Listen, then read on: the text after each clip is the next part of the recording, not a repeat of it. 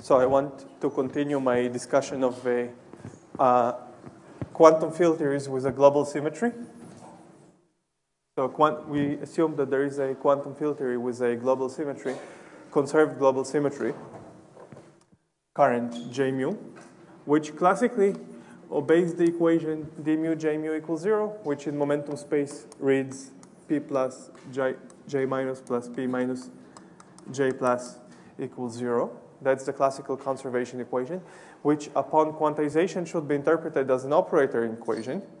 So let me write it in words. So it would be interpreted as an operator equation, which means that we're not allowed to impose it at coincident points, but we have to let the theory determine whether it should or should not be imposed at coincident points.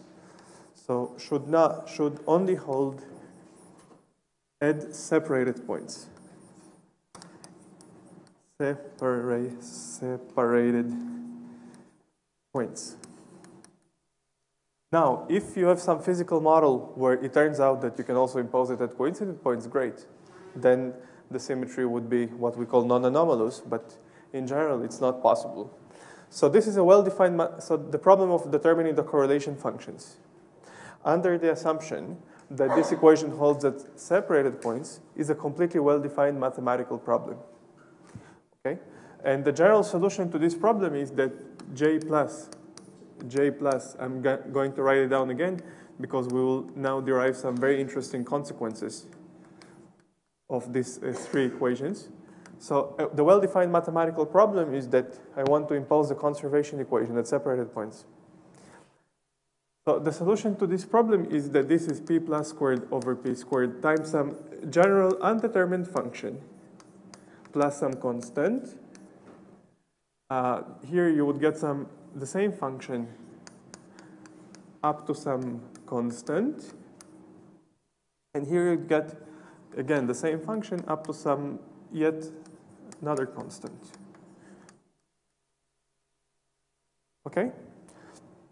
If you were to impose the conservation equation also at coincident points, you would have to conclude that k left equals k right, which would be fine. This would not lead to mathematical inconsistencies, but it would not describe some very interesting physical systems.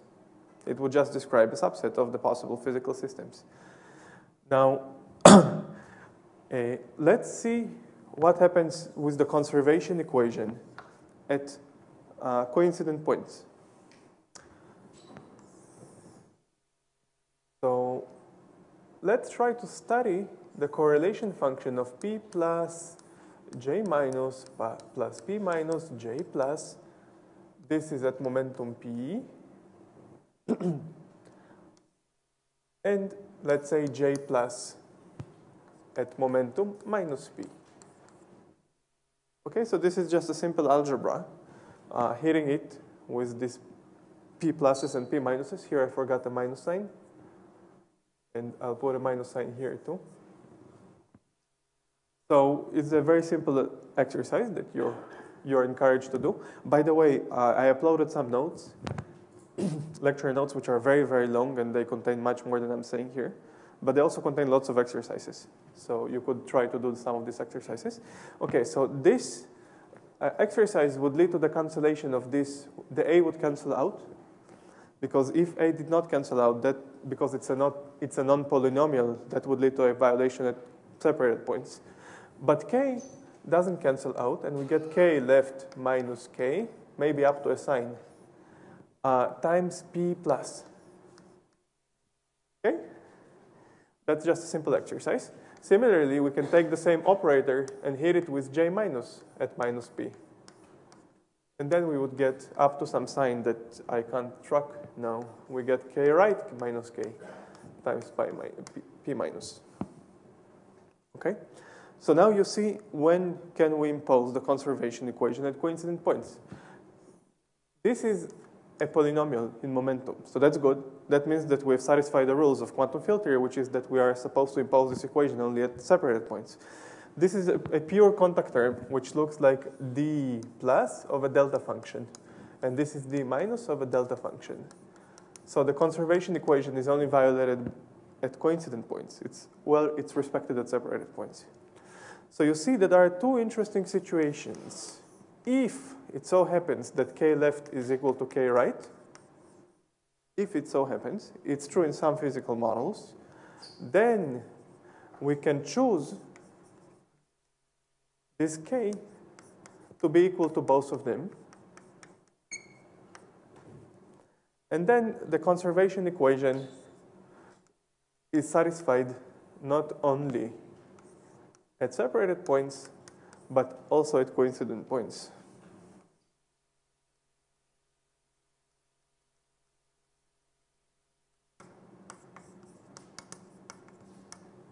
You should notice first that this coefficient k is just a polynomial, so it has no impact on current correlation functions at separated points, while k left and k right have an impact. I mean, they determine the correlation functions at separate points, as you'll see in a second.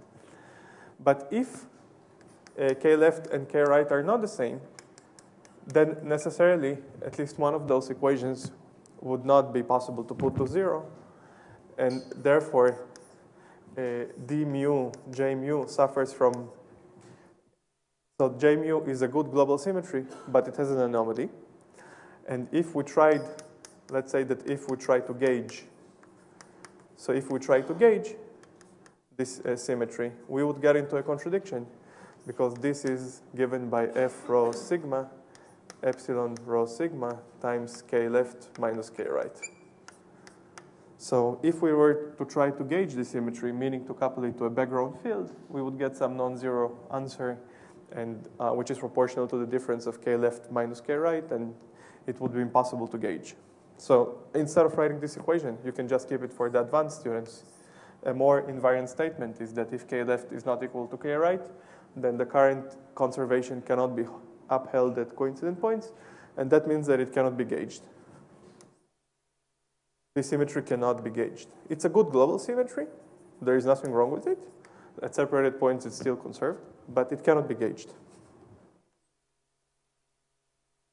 Okay, so that's how quantum anomalies arise in some models. That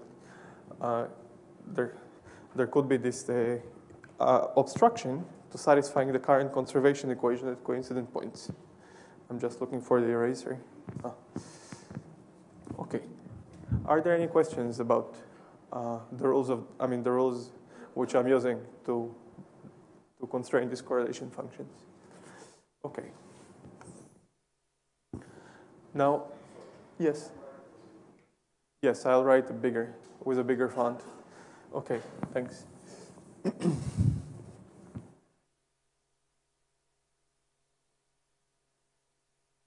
So,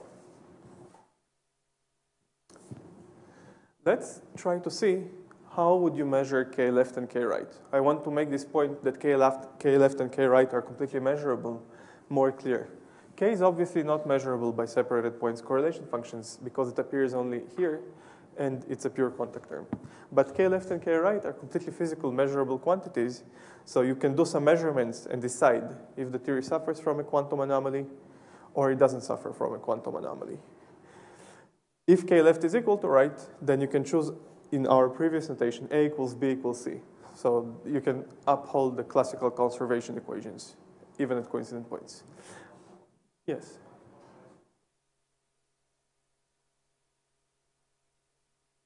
Right. So if k left is not equal to k right, then you cannot satisfy the conservation equation at coincident points. And once you couple the theory to a gauge field, that would lead to an actual violation of the conservation of the current, and therefore the theory would not be consistent. You would not be able to quantize the theory in a gauge invariant fashion.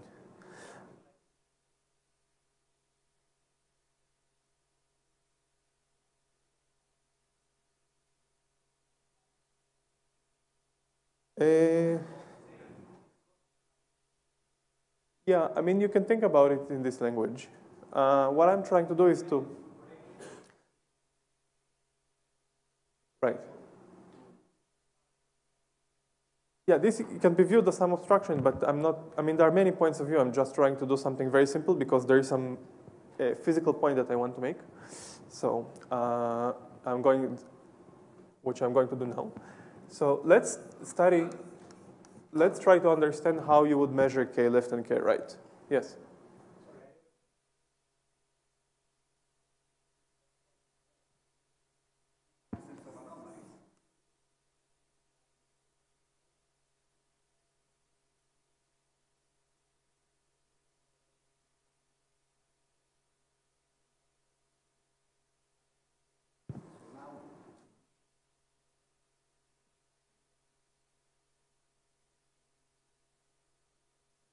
Well, this was just a comment for the advanced students. What I can explain what, maybe we can discuss it in the discussions. We can discuss it in the discussion sessions. How anomalies are related to the obstruction for gauging is something that I can explain in a lot of detail, maybe in the discussion section. Here, I don't want to emphasize it too much. I just want to show something concrete about this k left and k right, and how they behave under renormalization group flows. But the obstruction to gauging is indeed something we can discuss. It's a somewhat delicate story that we can discuss separately. So let's just make it clear. I just want to make the point that k left and k right are measurable completely clear. So let's go to very high energies, meaning very short distances in the language of position space. So this is like very, very short distances. Since this function a goes to 0 at short distances or at high energies, this can be dropped. And the correlation functions that somebody who is doing experiments at very short distances, the correlation functions that this person would measure would be j plus is equal to k left p plus squared over p squared. J plus j minus would vanish. And j minus would be k right times p minus squared over p squared. That's what you would measure if you were to do correlation functions at very, very nearby points. Now, this in position space, if you do the Fourier transform, that looks like k left over x plus squared. This looks like k right over x minus squared. And this is basically 0, okay? So you would see that the excitations which have a plus and excitations which have a minus are orthogonal at very short distances, while those that have a minus and plus, they have this kind of correlation functions. So it's something that you can measure. Now, let's discuss what an experimentalist who measures, yes?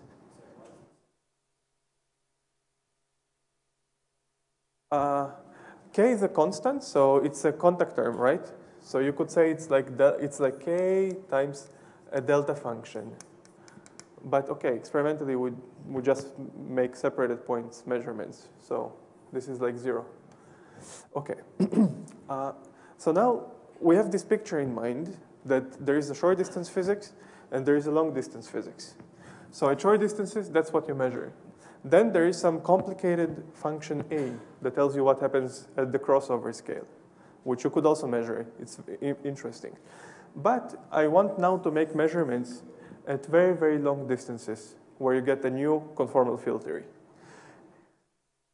So we just need to take this function a and send it and take the limit where p squared is very small. So let's assume that this function a goes to some new constant gamma when p squared goes to 0. Okay? So what would you measure? What you would measure is basically this would be some new constant at very long distances. So it's again some contact term. It's not interesting. This, however, would modify the effective k left, and this would modify the effective k right, okay, by gamma. So you would say that k right of the infrared theory is given by k right of the UV theory plus gamma. K left of the infrared theory is k left of the UV theory plus gamma, right?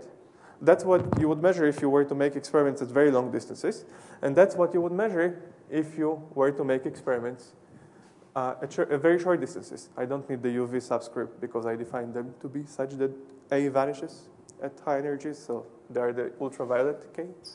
So this is the formula for what you would measure in the infrared conformal field theory. Now there is a magic. You subtract these two equations, and you see the delta K in the infrared is delta K. So under this complicated renormalization group flow, we found a conserved quantity. The difference between K left and K right remains the same under renormalization group flows. So we have a conserved quantity under renormalization groups.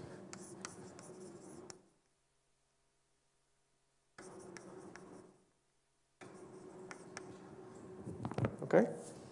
This is the first consequence that we can immediately draw from this careful analysis of the two-point functions. This can actually be measured in the experiment, that this is true. Another very interesting consequence that you can derive, which is what I'm going to prove now, is that gamma is smaller than 0, always. So we have a conserved quantity along the RG flow, but we also have an inequality for this parameter that relates the deep UV and the deep infrared. So I'm going to give you an argument. It's a simple consequence of this careful analysis that actually gamma is negative. So let's prove that gamma is negative. So I'm going to prove that I'm going to prove a thing that you could call a sum rule. This I still want to preserve. Yeah, this I would erase. So I'm going to give a formula for gamma, which is manifestly negative, up to some numerical factors that you can fix. It's in the exercise. So gamma is minus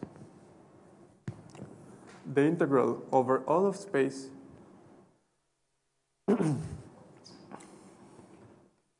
of a positive definite function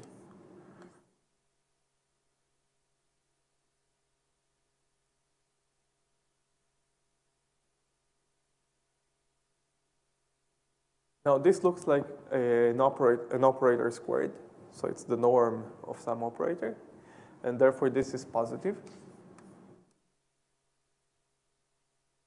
This is positive, and this is positive.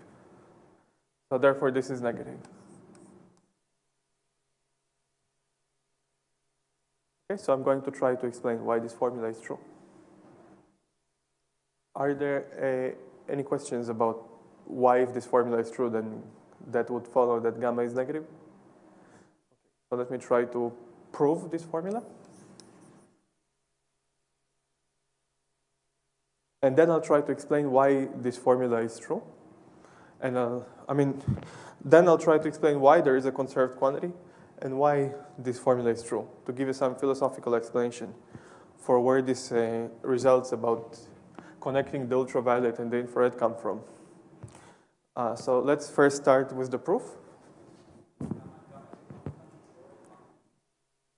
Gamma is an integral over all of space. Just a number. It's a non-positive number. So you see immediately that already answers the question. I mean, it gives some constraint on which conformal filters could be at the endpoints of renormalization group flows, because there are some non-trivial constraints. They have to have the same delta K, and it has to be true that each of the Ks in the infrared is smaller than the corresponding K in the UV. Okay, so how do we prove this kind of formulas? So it's actually a simple consequence of this business. Let's study P plus J minus P plus J minus. Let's study this correlation function. So we just take this guy. Sorry, we take this guy and hit it twice with P plus. So we get P squared times P squared over P squared times A. So we get a P squared times A of P squared over M squared plus P squared times K. Right? This is just in momentum space. Now let me take the second derivative of that guy with respect to momentum squared. So let's take d squared over dp dp. So here there is mu of this correlation function. And let's evaluate the second derivative at zero momentum. So therefore, it has to act on p squared and p squared. It can't act on the function a, because if it did, then setting p to 0 would annihilate it eventually. So we have to act on these two p squareds. So at zero momentum, we get gamma plus kappa k, right? Which is just the definition, which is simply the definition of k infrared. K infrared R. Are there any questions about this? So this second derivative of the correlation function at zero momentum is k. So now the idea is that you just write this in Fourier space. How do you do a Fourier transform for something at zero momentum? You just integrate over all the possible positions. The second derivative can be translated to x squared, and this is just that. So the integral over all of space gives you the difference between the UV and the infrared. Now there is a small point that I still need to explain, because it would seem that the answer is just k right of the infrared, while here I claim that the answer for this Fourier transform is gamma. Well, you have to be careful. You have to be careful because when you do this Fourier transform, you also integrate over the point x where this coincides with that.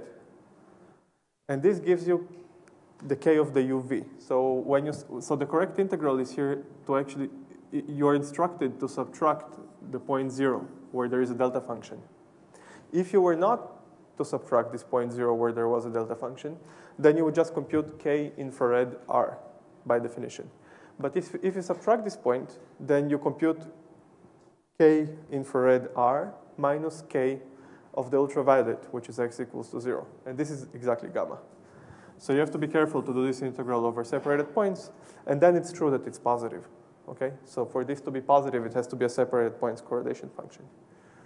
So this is the actual correct formula, that it's an integral over separated points. And it follows from this Fourier transform rather immediately. Are there any questions? Was it a little bit too quick? Should I explain more carefully? Gamma is an integral over all of space, yes. The what? Yes, the origin has some delta function, one of these contact terms. So the origin has a delta function that is proportional to kr. So you can write gamma as the difference between k infrared and k UV. And the integral computes k infrared when you include this point. So when you subtract this point, you get gamma. Are there any questions about why this is true? Okay, now I want to... so there are these two facts about every possible renormalization group flow, that gamma has to be negative and delta k has to be conserved. I want to give you a philosophical explanation for why these constraints exist, and then to give a new derivation that is actually much more general and can be applied to many other systems. This kind of derivations, they are very special to 2 dimensions, where I'm using light cone coordinates, and I'm using a lot the simplifications of 2-dimensional physics. But there is a philosophical reason why this kind of constraints exist. And these philosophical reasons can be generalized to higher dimensions in applications which are even more interesting than that. So that's what I want to do next. So we've observed 2 facts. One is that there is some inequality, and one is that there is a conserved quantity. And I want to give an explanation for what is the physical origin of these things. So the first is that we have this inequality, which has the delta k infrared equals to delta k in the ultraviolet. So the question is, where does it come from? Why is it true? So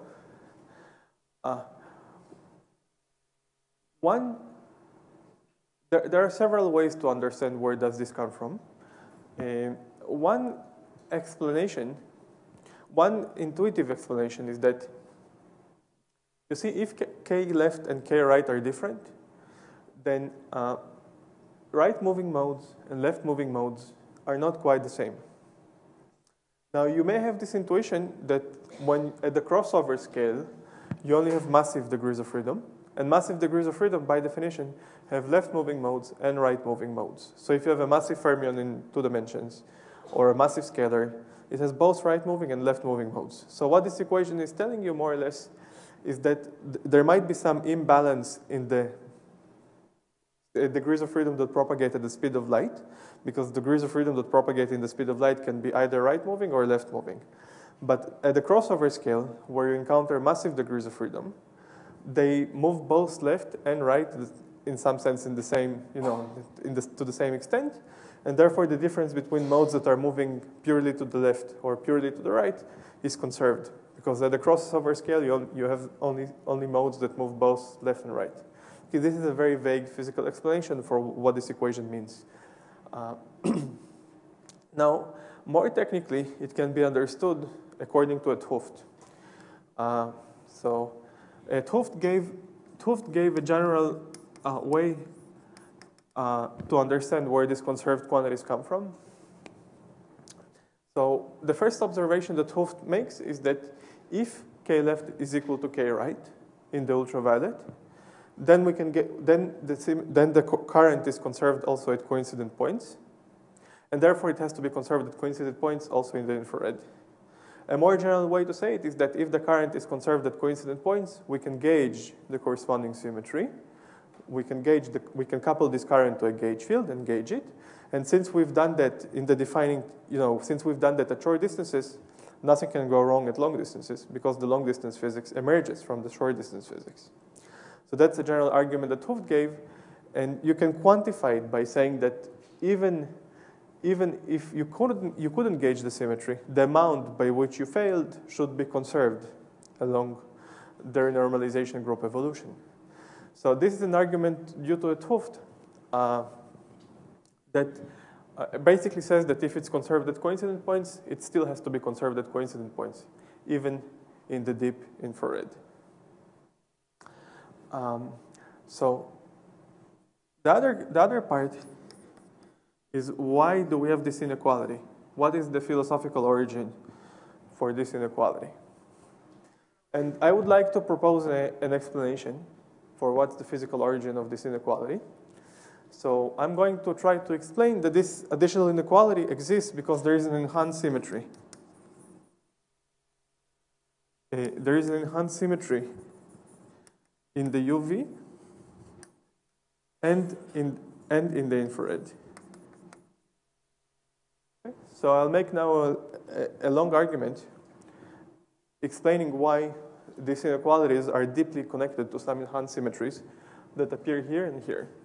And if you understand this argument, you would be able to understand why this kind of inequalities exist in many, many other situations, I believe. It's always due to this enhanced symmetry. So let me try to make the argument. But before that, are there any questions about the conserved quantities? That the arguments for them are due to 't Hooft, who said that if it's conserved at coincident points in the defining theory, it has to be conserved at coincident points also in the emergent theory at long distances. This is the essence of 't Hooft's argument. Are there any questions about it? Okay, so I assume you all know this argument. Now I'll try to explain why this inequality is deeply associated to an enhanced symmetry.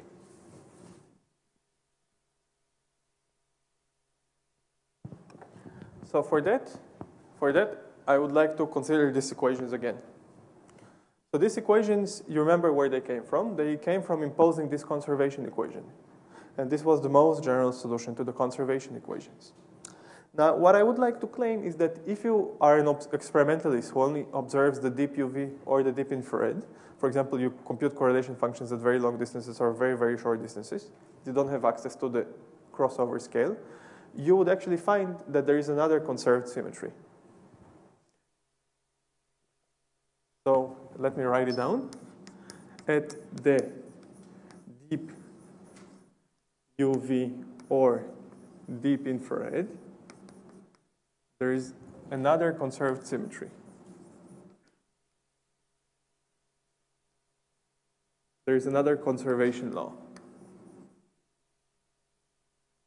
What is the conservation law? It's the statement that not only d mu j mu vanishes, but also d mu epsilon mu j nu vanishes. So as an operator equation, again, this is an operator equation. So as always, this means up to coincident points.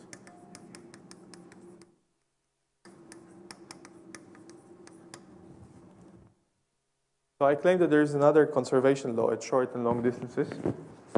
And I will try to explain why this entails an inequality. Why this entails this inequality. So let's see how to prove that this is true. So let's go again to very short distances or very long distances. At very short or very long distances, so at short or long distances, recall that the correlation functions simplify dramatically. We have j plus equals p plus squared over p squared times k left. J plus j minus vanishes. And j minus is p minus squared over p squared times k right. Okay, these were the correlation functions that an observer at very long or very short distances would see. So if you are at short distances, you use the case of the UV. If you are at long distances, you use the case of the infrared. Now, these equations are consistent with two conservation laws, one for the original current and the other for the dual current. Because essentially, what this equation means in light cone coordinates, so p plus j minus plus p minus j plus is our original conservation law that we started from. And then there is the conservation law that is emergent, only at very short and very long distances. It's an approximate conservation law, which reads p plus j minus minus p minus j plus vanishes. So there is a crucial minus sign here. You see that if this is obeyed, then this is obeyed trivially at very short and very long distances, because if you flip the sign of j minus, this set of correlation functions transforms to itself. So if you just flip the sign of j minus, which is what you are instructed, if you just flip the sign of j plus, which is what you are instructed to do here, this remains invariant. But if you are at the crossover scale, this correlation function does not vanish, the mixed components. And therefore, flipping the sign would lead to disastrous consequences. So this symmetry is not conserved at the crossover scale. It's an emergent symmetry that appears at very short distances and very long distances. Very much like the conformal symmetry itself. Okay? So it's very much like the conformal symmetry. It's an emergent symmetry. So it's a symmetry of the short distance physics that is violated explicitly at long distances. So this is violated by this function a of p squared at the crossover scale.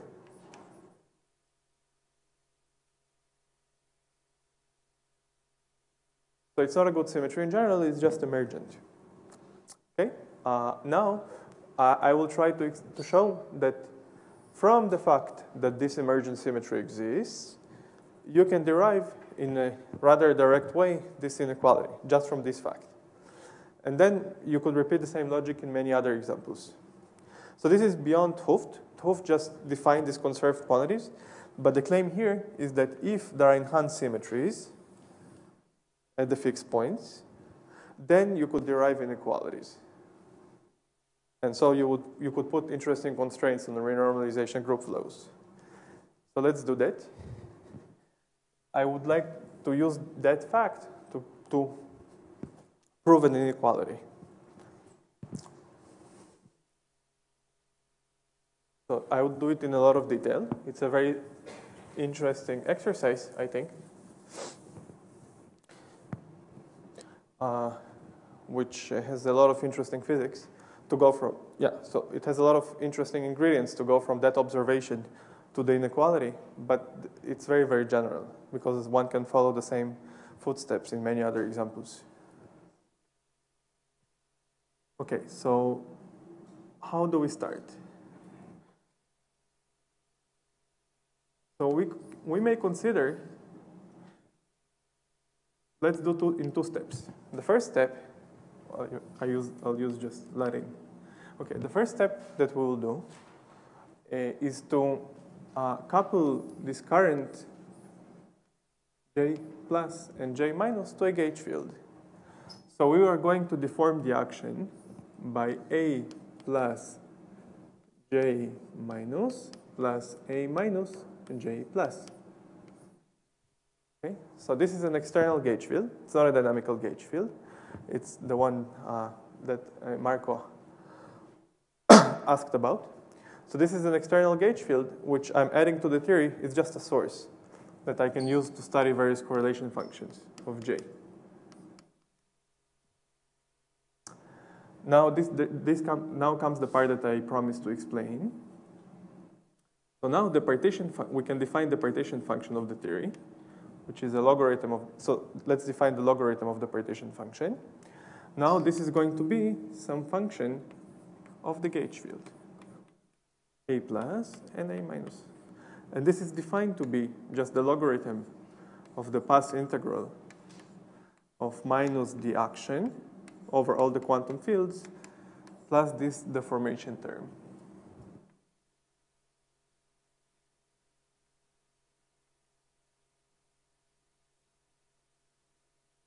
So we have some partition function that we have defined as a function of these sources. This is defined throughout the RG flow. It's some object that's completely well defined throughout the RG flow. I'm not specifying that it's defined only in the UV or only in the infrared. It's everywhere defined.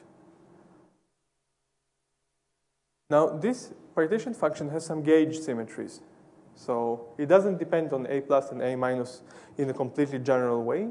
If you make a gauge transformation, then it might go to itself. So for the sake of simplicity, I'm now going to make a small assumption.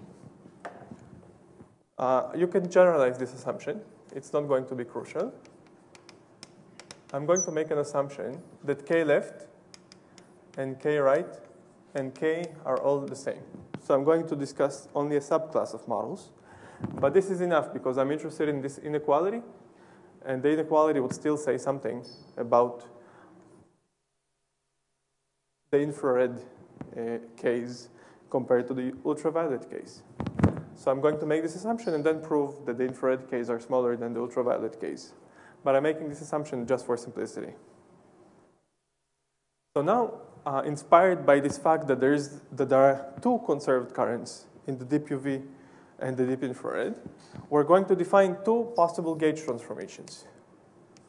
A plus going to A plus D plus omega plus D plus nu. Omega and nu are some functions. And A minus going to A minus plus D minus omega minus D minus nu. So I define two gauge parameters. One is the standard one that you know from the books, and the other one has a funny sign compared to the other one.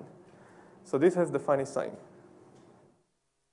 One of them corresponds to this conserved symmetry, to the original conserved symmetry, and the other one corresponds to the enhanced symmetry that only exists at the fixed points. So we're going to analyze how does the partition function behave under these two gauge transformations. So the first claim is that under the omega gauge transformation, the partition function is perfectly invariant. This is an exact claim. Why is that true? First, because I impose this equation that K left is equal to K right, and therefore there are no gauge anomalies. So the original current can be conserved at coincident and at separated points, so it's perfectly fine. These gauge transformations are perfectly fine. They act like you would expect. There are no quantum anomalies. Now, under the knee gauge transformations, the partition function would not be in general invariant. There are two reasons why it's not in general invariant. One is that this symmetry is just an accidental symmetry or an enhanced symmetry at the UV and infrared fixed points. So it's not an actual symmetry of the partition function, so there is no reason why that should vanish. And the other reason that it doesn't vanish is that, in fact, even at the original fix, even at the deep UV and in the deep infrared, this emergent symmetry is upheld at separated points, but at coincident points, there is a contact term. I'm going to explain this contact term now, but let me just write the equation, and then we'll explain the contact term. So the equation that you get for this gauge transformation is going to look like d2x nu epsilon mu nu f mu nu, where f mu nu, or we can just write f plus minus for the sake of concreteness. And the coefficient is going to be k, which is the same k. Plus many, many other terms that come from the fact that the crossover scale, the physics is not invariant under this symmetry. So it's just an enhanced symmetry. This is an object that would exist even at the fixed points. And these terms come from the fact that this is not a good symmetry along the renormalization group flow. Now, f plus minus is defined to be just d plus a minus minus d minus a plus. So it's the usual field strength that you know. So what I would like to do is to explain this term, which is there even at the UV and infrared fixed points, where the symmetry is indeed an enhanced symmetry. So this is the usual 't Hooft-like anomaly.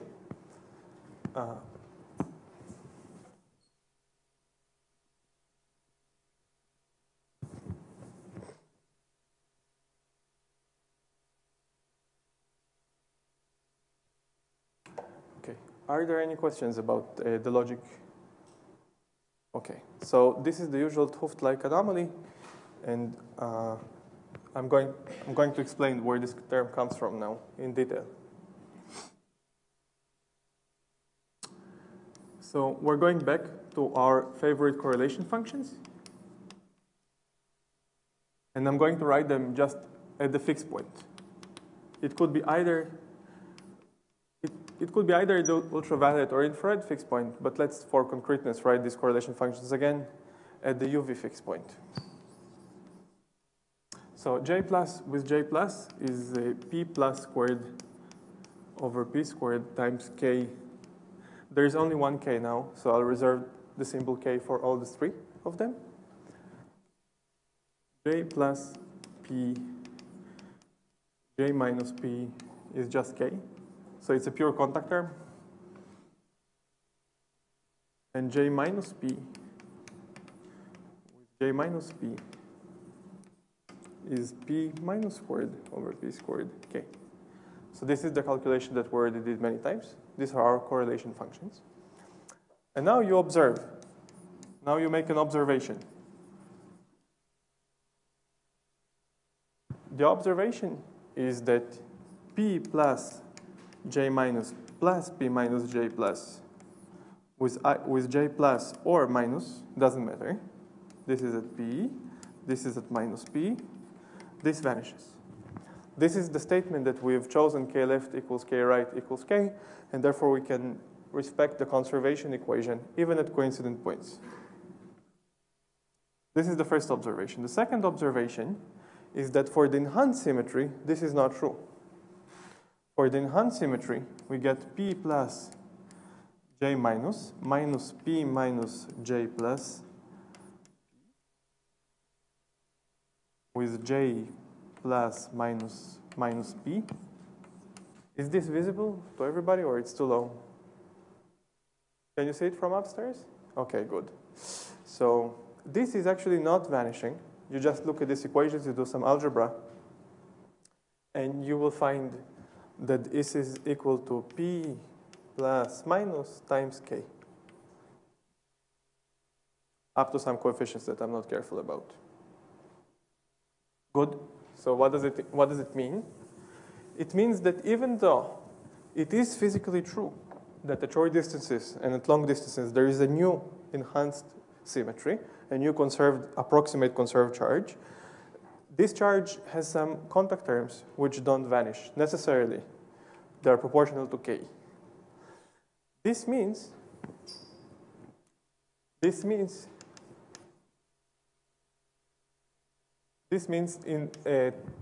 in technical terms that this approximate enhanced symmetry has a 't Hooft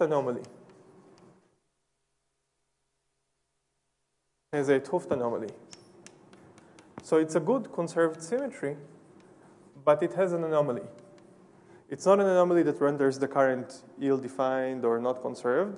It's just something that means that if we were to couple the currents J plus and J minus to gauge fields, then this current, the enhanced current, would no longer be conserved. So this implies this equation that I can explain in the discussion, that d mu J enhanced, so this is the enhanced symmetry. It's not the original current.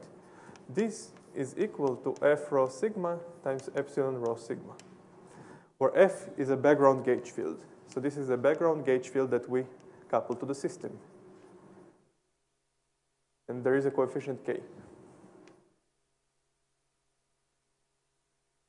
However, d mu J mu for the original current is identically 0 because there are no contact terms. It's non-anomalous. So the enhanced symmetry is there. It's nice and good. There is a new conserved current and short and long distances, but it's actually anomalous, necessarily anomalous. It has a 't Hooft anomaly with this coefficient K.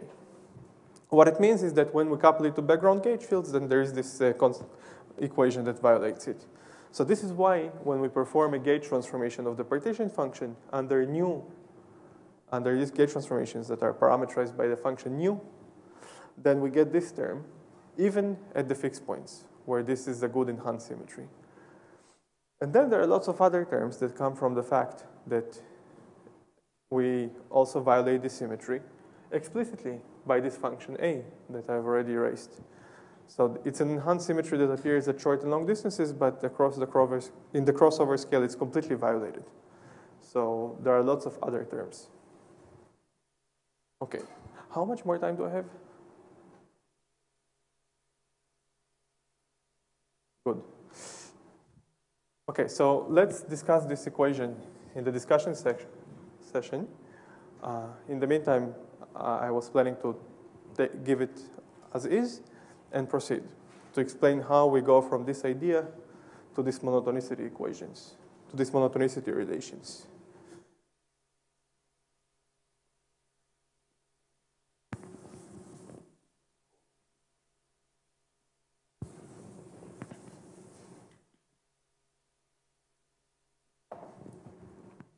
So now we draw this picture again, that we have some k UV and some k infrared. And our partition function has lots of terms. If we do a new gauge transformation, we get lots of terms. It's very complicated. But there is a huge simplification due to the fact that we know that these terms must go away at short distances. Okay? This is an input that is very, very crucial to bear in mind. The partition function is well defined everywhere along the RG flow. It can be defined at short distances, and then the rest follows, because long distances emerge from short distances. So at very short distances, we know that the partition function satisfies this equation, plus minus d2x, with the coefficient being k. This is at short distances. And now comes a very non-trivial idea, which is known under the name of anomaly matching. So we know that the partition function in general would have lots of other terms. But when we go to short distances, they disappear, because at short distances, it's a good conserved symmetry. This is true everywhere, not just at short distances. And this is true only at short distances. But now comes the idea that, once you define the physics at short distances, it should somehow define everything else as well. It should define it should define the whole physics at all the length scales. And so all these other terms that you have to add should emerge from renormalization group transformations. And they go to 0 when you go to short distances or to long distances in some sense. So the idea is that the partition function can also be studied at long distances. And it should satisfy the same rule, because this rule is sort of God-given at short distances. And then at every energy scale, this should be reproduced in some way by the dynamics of the theory. Because once you specify some property of the partition function at short distances, the rest should organize itself. You can write this equation schematically that there are some m squared over p squared plus da da da da da da. So at very, very short distances, when p goes to infinity, these terms die away. And so the dynamics should somehow organize itself that this transformation rule would be true at every energy scale. How do we make it precise? How do we make this idea that somehow the transformation rules for the partition function should be the same at every energy scale? Because by definition, block spin transformations or renormalization group transformations, they should not change the partition function. They should reproduce the same equations. So we need to make this idea mathematically precise, and that's the next challenge. So the idea is that somehow this equation that d nu log z is equal to k a nu a f plus minus d2x, somehow this equation should be plus terms that are of order 1 over p squared, where p is the momentum, should be respected everywhere. Okay? So the point is that these terms are very small at short distances by definition, because we have a good enhanced symmetry. But when we go to long distances, when we want to understand the physics of these energy scales, these terms become pretty large because they're of order 1 over p squared, and you will have to resum them, and it would seem to be a very, very complicated process. But we know what the answer should be. In the deep infrared, this symmetry is again conserved, right? So d nu log z should be k infrared times nu f plus minus d2x. But now there are terms of order p squared. Okay? So these two equations are mathematically correct. We know that the partition function has some complicated transformation rules, and it's the same partition function. Here, we can approximate it by this term plus terms that go away at short distances.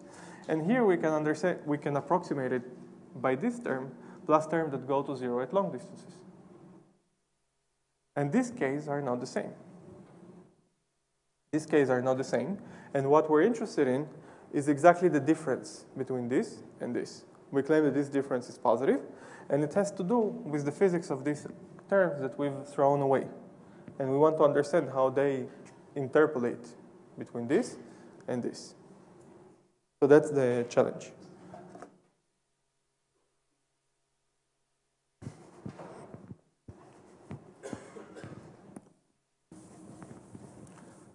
So the idea is that we need somehow to find the mechanism to control these corrections. If we can find a mechanism to control these corrections, we might be able to understand why the difference has decreased. And of course, I've already given you a proof that this gamma is negative. But a proof from this point of view is much more useful because it's easily generalizable to many other situations, while the previous proof is very unique. It cannot be generalized to other situations. So we need to find a way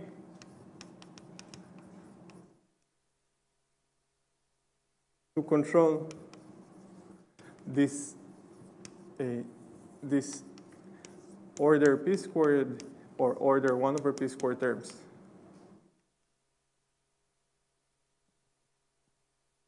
And now comes the main idea that we're going to add another background field, which I'm going to call the pion for historical reasons. I'm going to add another background field that is called the pion. So now the partition function is going to be a function of a plus A minus, but also another field, pi of x. And I have to tell you how am I adding pi of x to the system. How am I throwing pi x into the mix? So a plus and a minus couple in the way that we have explained. But what do I do with pi of x? So first of all, I'm going to take pi to be invariant under omega gauge transformations. And under new gauge transformations, pi is going to transform linearly.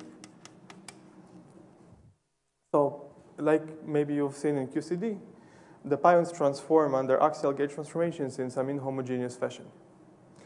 So I'm going to add this background field. It's not a propagating degree of freedom. It's just another function on which the partition function depends.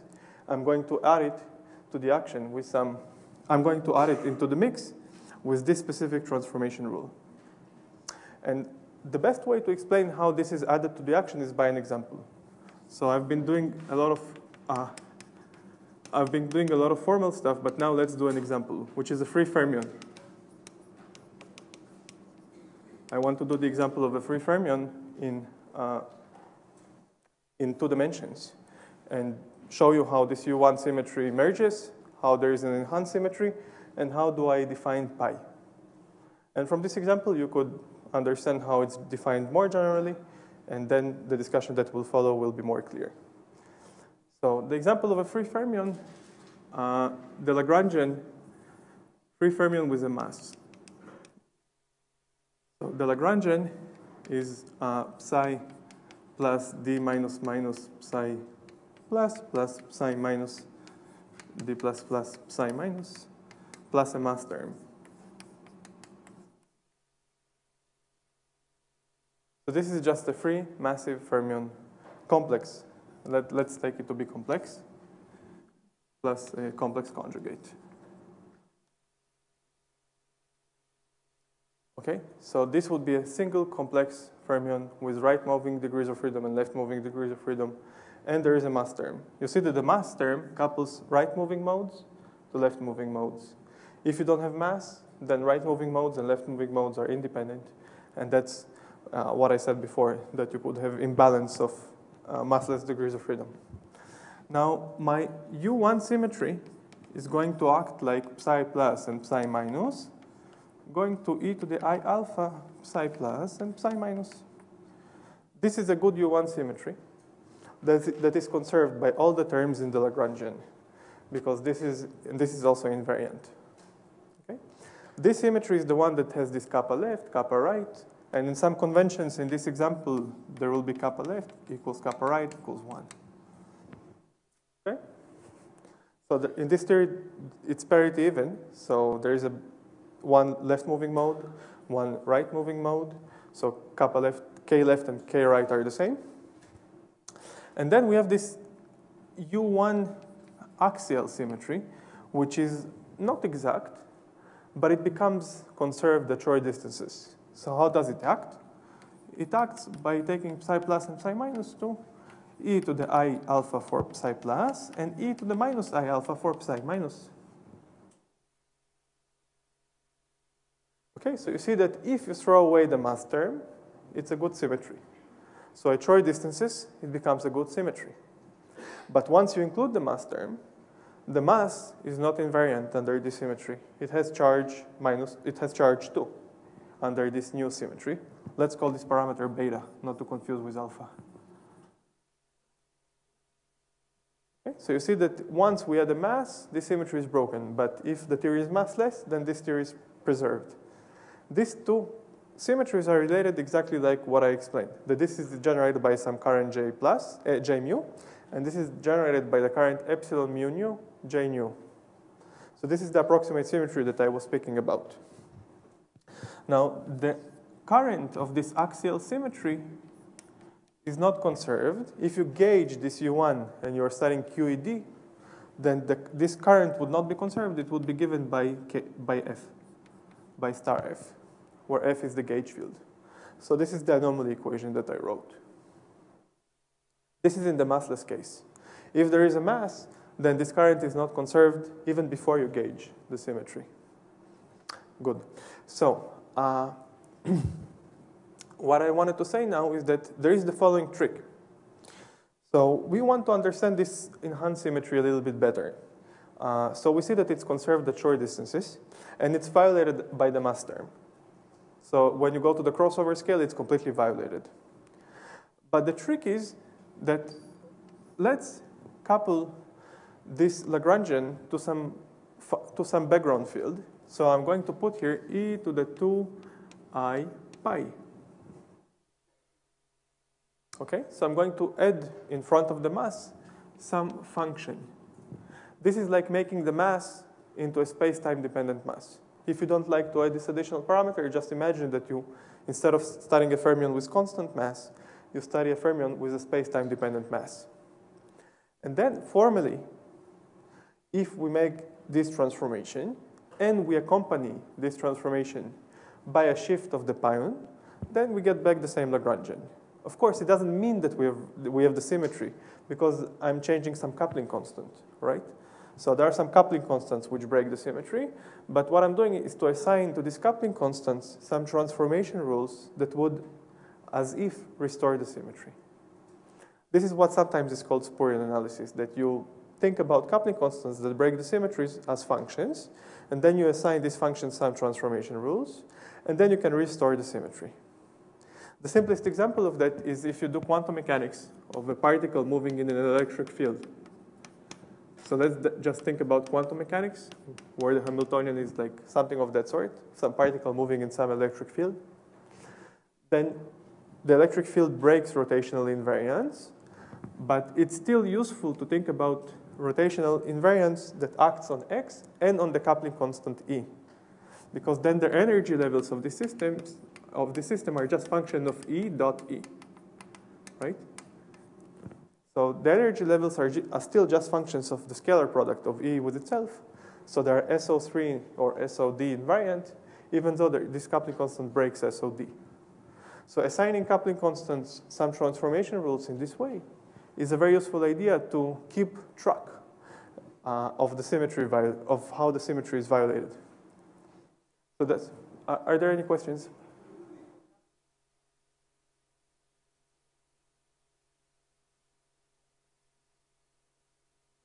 I didn't hear the question, but what I'm trying to do is to make all the math. So this enhanced symmetry is violated by two sources. One of them is just this anomaly that I explained there. So one of the sources is just this anomaly, which exists at a fixed point and you can't do anything about it.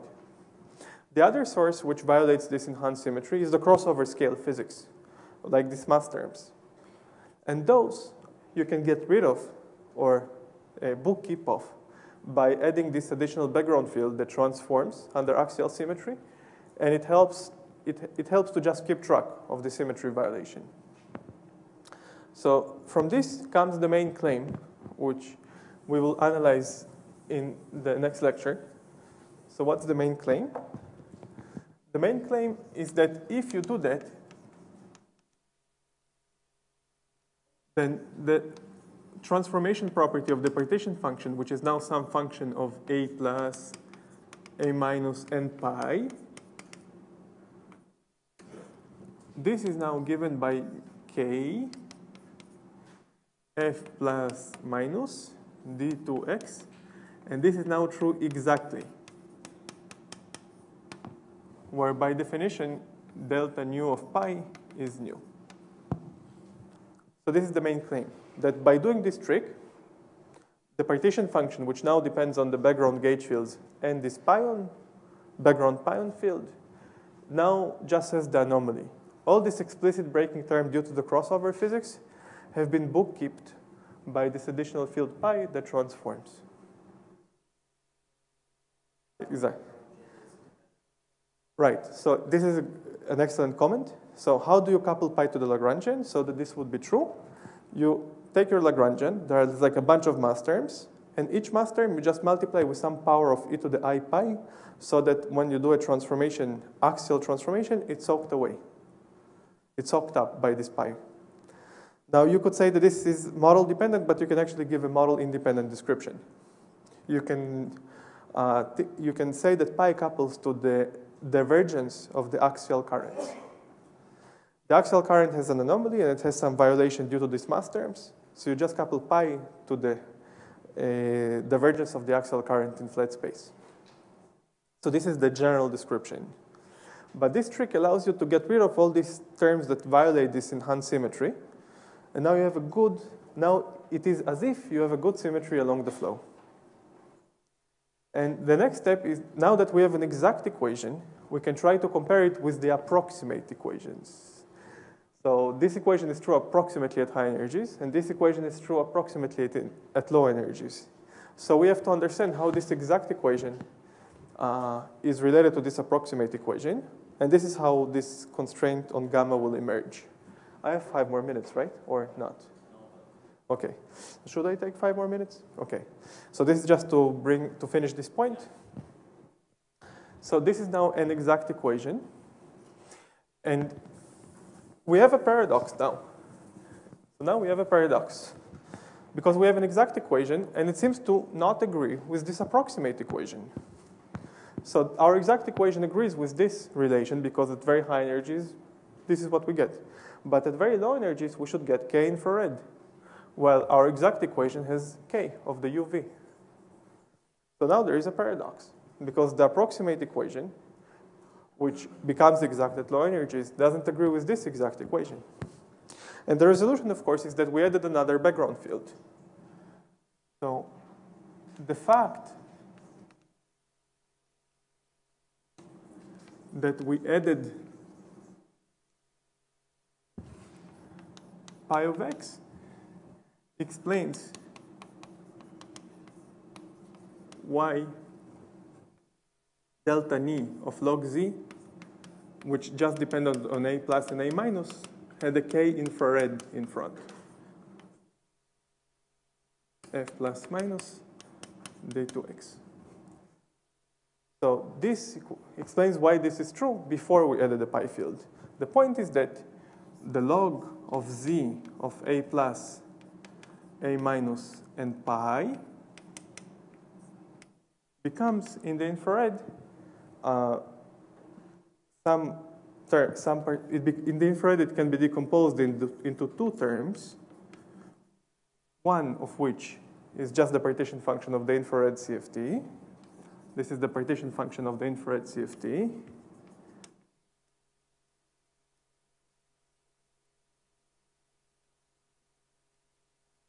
So this is the partition function of the infrared CFT, whose variation under nu gives exactly that.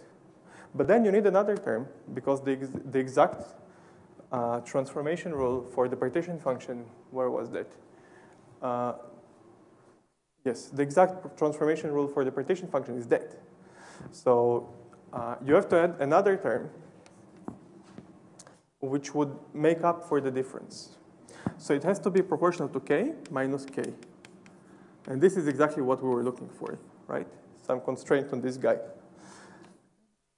And so we have to write some action here. We have to add some term which would soak up the difference correctly. So let me just write it abstractly. We have to add KUV minus KIR times some action, some local action that depends on the pion and A plus and A minus, such that its variation, such that delta nu of S local is exactly nu times F plus minus.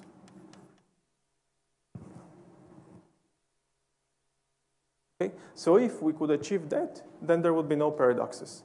Because when we turn off the pion, this will go away, this will remain, and this would correspond to this approximate transformation rule that we found there. But with the pion, the full transformation rule would be what it should be, that this is the exact result. So the only remaining part is to determine this action, this local action which soaks up the difference. You can think about this term as coming from these massive degrees of freedom that violated the axial symmetry along the RG flow. And so they generated some local effective action for this background field so that they would soak up the difference in the anomaly.